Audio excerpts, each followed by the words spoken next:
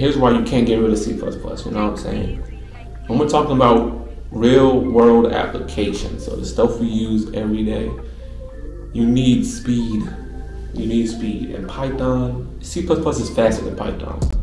So, to be honest, the main pain I have is like C++ is just annoying. It's annoying compared to like Python or JavaScript or, you know, these other languages. It's just annoying.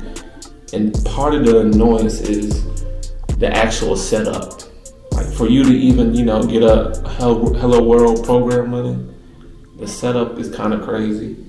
I feel like it's unnecessary, but that's just me. I'm just a junior software engineer. So you're dealing with header files everywhere, a lot of compile errors, warnings. Some warnings won't even let you compile a program, even though the warning might not have or affect the performance or the integrity of the program.